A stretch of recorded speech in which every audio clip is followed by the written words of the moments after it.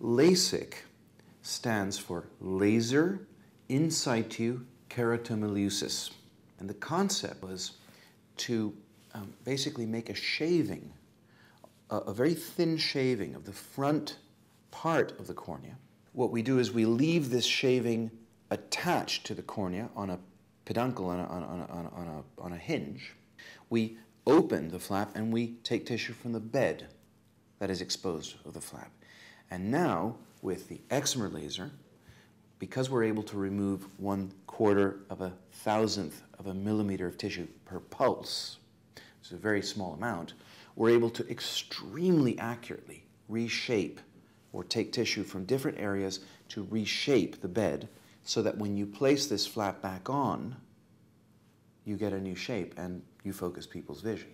Bladeless LASIK, otherwise sometimes called all-laser LASIK.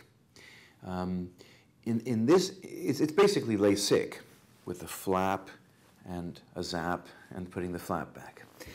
But in the case of this, we don't use a mechanical device to create the flap, of which there have been 30 million flaps already made, very reliable.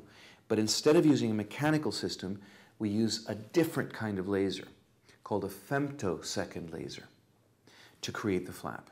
And quite simply, this laser produces tiny little explosions, super small micro explosions within tissue. And the computer-controlled system will place these little dots within the cornea, very, very close together, like dots on a postage stamp sheet. And then as a surgeon, I can go in, find that plane, and basically separate the flap from the rest of the cornea. But basically, it's the same as LASIK.